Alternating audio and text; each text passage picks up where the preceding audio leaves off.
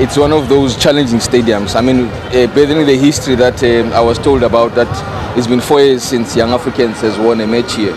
So you come here with that history, you must know that's going to be very difficult. So it's been exciting for us. I mean that second goal was a killer. I mean, the fans must have been excited about it. So these matches, when you win such matches away from home to places like Coastal Union, your chances of winning will be very close. Thank you so much. Asante. So today you're announcing another staff in technical bench, Mr. Milnov. I want to know the position of Mr. Razak Siwa. Mr. Razak Siwa is a goalkeeper coach of Young Africans. Nothing changed. Nothing changed. The club, you guys make a mistake and think that the club is made up of one team. This club has got 4 teams.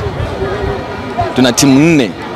We've got the first team, second team, we've got under 20, we've got under 17, we've got Wanaume, we've got everyone there. So Siwa is still a goalkeeper coach at Young Africans.